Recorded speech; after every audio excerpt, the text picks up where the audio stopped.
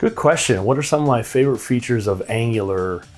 I'd have to say my favorite feature is lazy loading. Back in the AngularJS days, I hacked together a require.js solution for dynamically loading controllers and things like that on the fly. And it was, I'll have to admit, it was pretty hacky. But now it's just built into Angular, and the ability to lazily load a feature either on demand or kind of up front in the background is just huge for so many enterprise apps, those apps that are really big where you don't want to download everything all at once. So that would be probably my favorite feature.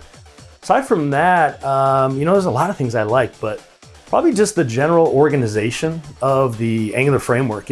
Coming from having worked with Java and .NET and things like that, it just feels very natural. And it has a lot of benefits. I did a blog post recently called 5 key benefits that Angular kind of brings.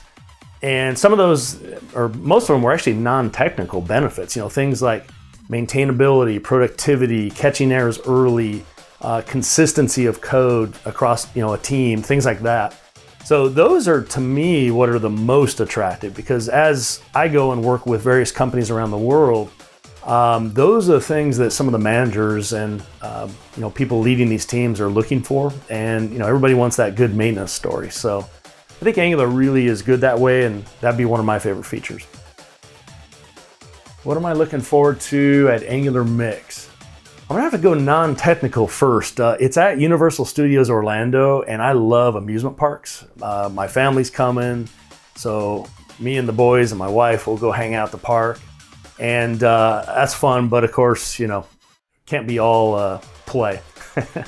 No, but in reality, probably my favorite thing is that the Angular team is coming, and anytime you can hear directly from the people working on the core that you use every day in your day-to-day operations, that's pretty awesome to hear about the future direction, best practices, tips and tricks, all that fun stuff. So I'm looking forward to that. We have a lot of great talks and speakers coming as well, everything from AI, GraphQL, to even IoT type devices with Angular, things like that, and some really cool projects that I've heard about.